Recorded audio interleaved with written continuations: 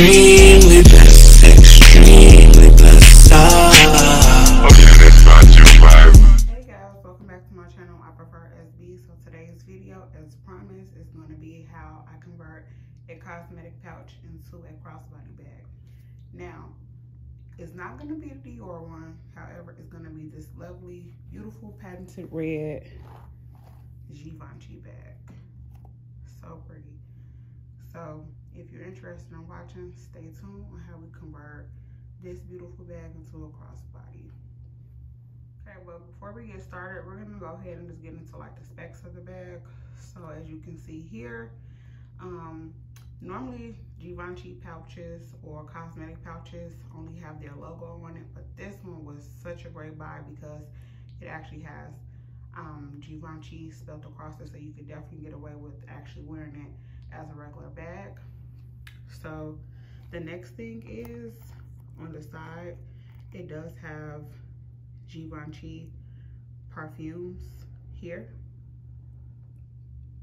and I haven't used it yet, so that's why the plastic is still on all the silver hardware here, and also it still has the plastic here on the logo because I didn't want it to get scratched up. The thing I actually have so this bag actually is a zip up bag, and I saw a couple people saying that you only could wear it as like a clutch. I mean, you can do it either or. It's a pretty nice size bag. So we're just gonna go ahead and get into the inside of the bag. So as you can see, in the inside it does say Givenchy perfumes. It is zip up, so you would just zip it up instead of zipping down, which I don't see an issue with, but some people said they didn't want to go through the hassle of that. But here is where we're gonna go ahead and get started with making of the actual bag. This is the size, pretty deep. This bag actually reminds me of like a small Chanel camera bag. Let's get you the back view of the back. So enough about the specs. Give you the inside of it.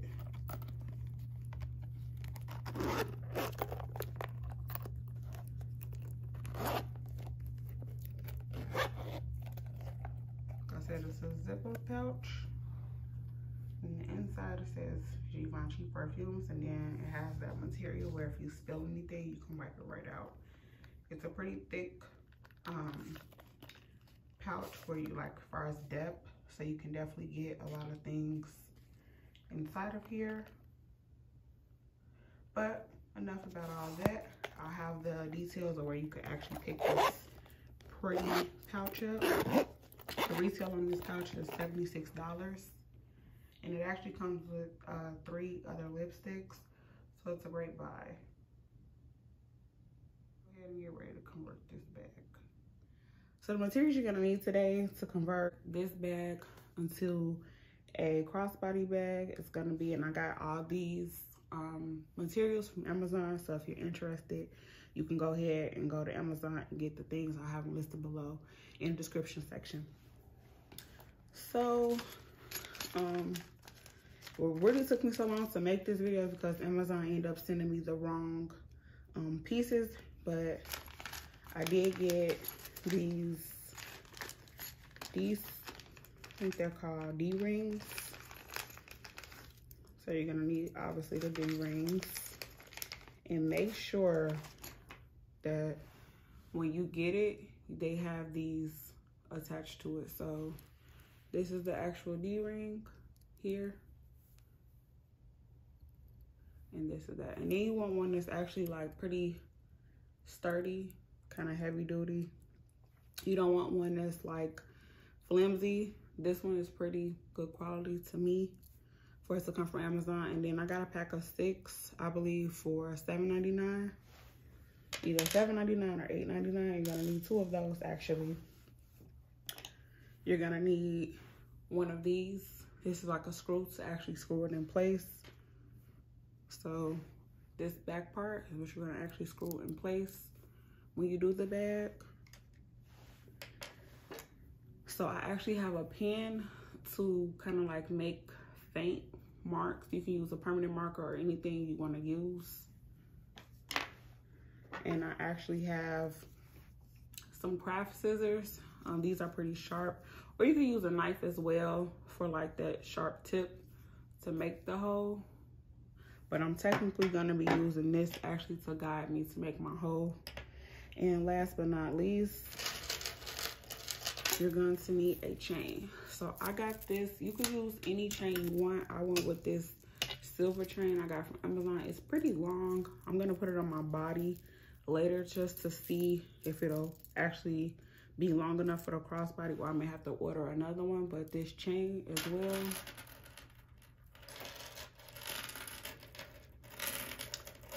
And that's it. So those are all the materials you're gonna need, and let's get started. Okay guys, so first thing you wanna do is you wanna go ahead and see where you wanna mark your holes at. So the first thing will be to get a basic idea, but it's already done for us here. So I'm gonna put my first D-ring over here, and over here it's already done. You just want to make sure that they measure up. So the easiest thing to do is I'm gonna count the threads and do it by that. That way I know where I'm actually gonna place my D-rings at. So I'm gonna count the threads, and then that'll give me the exact measurement instead of using like a measuring tape or anything like that. So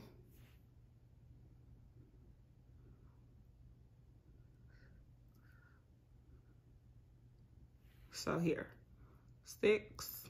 So 6 threads down and over. So I'm gonna do that. So if you want, you could just, so I'm gonna go in now, and since I know where I want my hole at, you actually could do it. I'm gonna just, so I just put like a little dot. You really can't see that, but I put like a dot where I want my first hole to go. Then you're gonna take the back of this, the back of the stud. And it's just like if you was making like an eyelet. So I'm going to take this, and I will recommend doing it from the inside, like a backwards and forward motion. Try to like cut through here. Backwards and forward motion with the scissor in that little hole. So you want to try to make some type of indentation inside. So I'm gonna come back once I get done struggling to break through this patent leather material and through the actual foam of this box, and I'll be right back. So I did want to come on camera and show you guys this. So as you can see here, this is where I have my scissors here, and I'm just twisting it, trying to make a hole. Like I said, you want to do this from the inside because you don't want to damage this part. So once I've got this through, then I'll go ahead, because I need to be able to concentrate. Once I got this through, then I'll come back and show you that I'm putting the actual pieces in. Be right back. So with a little elbow grease and a little prayer, I actually did get the scissors to go through. Now I don't want to puncture it through because I still want the actual D-ring to be able to stay in place. So I've made the hole here, and then I'm gonna come back and show you guys me putting the D-ring in place. So stay tuned. Okay, I'm back guys, and I went ahead and put the hole through. So as you can see, there's the hole. It's not too bad, it's not too punctured too bad. You want to stay here. You don't want to go over so much on this side because you don't want it to look kind of like wonky. So now I'm gonna take the back of my D-ring, and I'm just going to finesse it through this hole here. Should just go right through actually. So as you can see, it's there.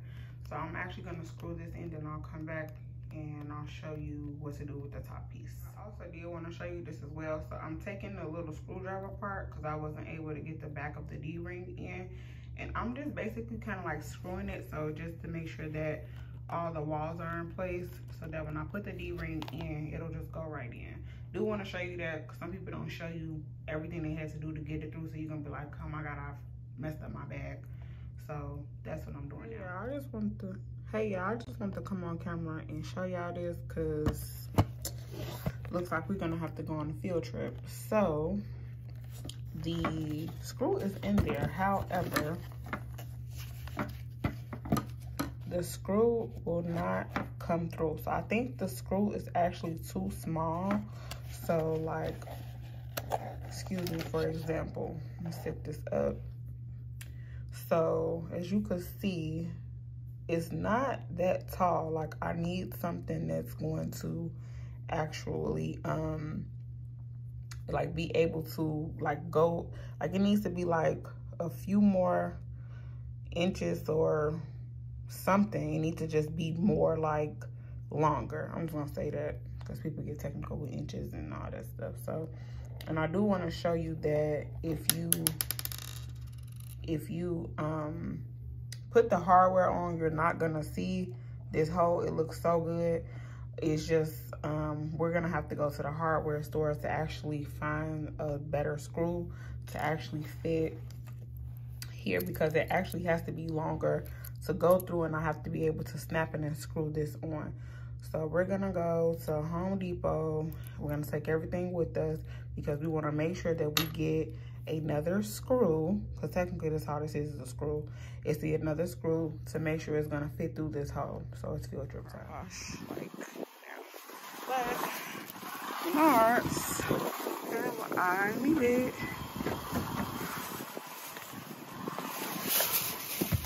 Okay, y'all, so we back from our little field trip. So as you see by the video, I went to 3 different stores to find out. I ended up finding what we needed at Menards. Save big money at Menards. Not Menards. Sorry. Okay. Baddie. This is what they're called. So y'all may want to screenshot that. I'll have this in the description as well. So that. And let me show you what they look like. So initially I got 2. Initially I got 1. And then I said, well, let me get the big one. So one is 50. One is 50 by 10. And the other one is 50 by 12. I got the longer one, which is the one I'm probably gonna use because it went up higher. So I'll show you the difference in a second. Okay, so I'm gonna move some of this stuff out the way because we got stuff on here that don't even go. I'm gonna try anything.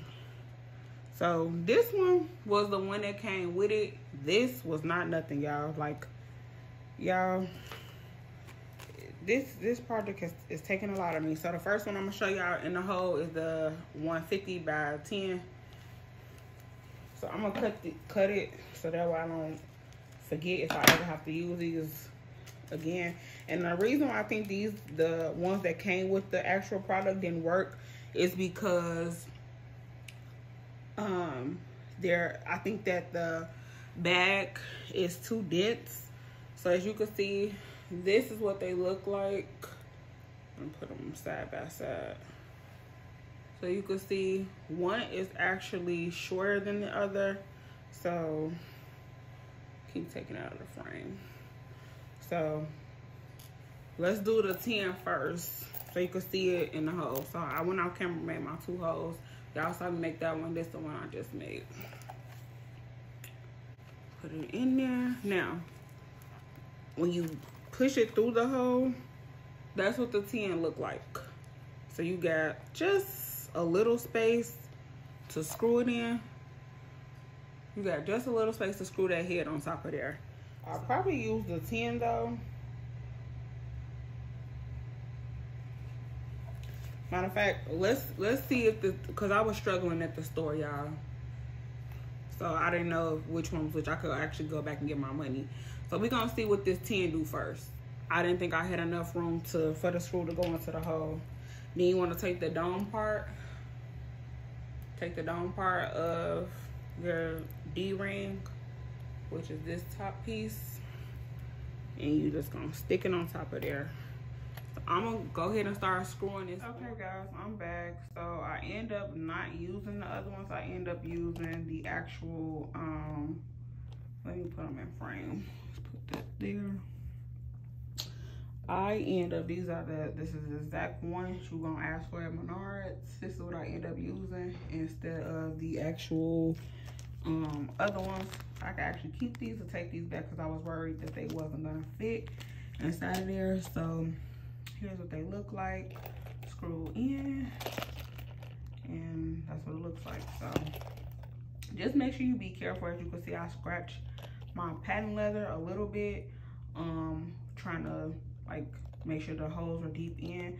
If you want to actually secure them further, you can actually add some E6000, which I may do to reinforce the actual screws, since they are this really is hardware, just in the inside.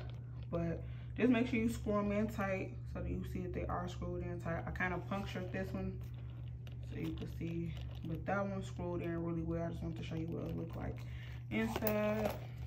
And so now all we need to do now is add the chain, and this will complete our crossbody. So now we're gonna take off the plastic off the hardware now, since we are done. Ooh, so satisfying. And this actually looks like a gunmetal, but it's not. It's actually silver. Let's take off this side. This plastic.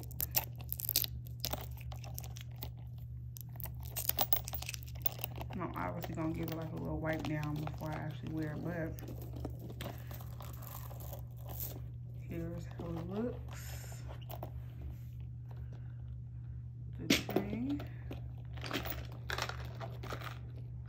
I'm gonna put it on so you guys actually can see how long it looks like. But it's so cute.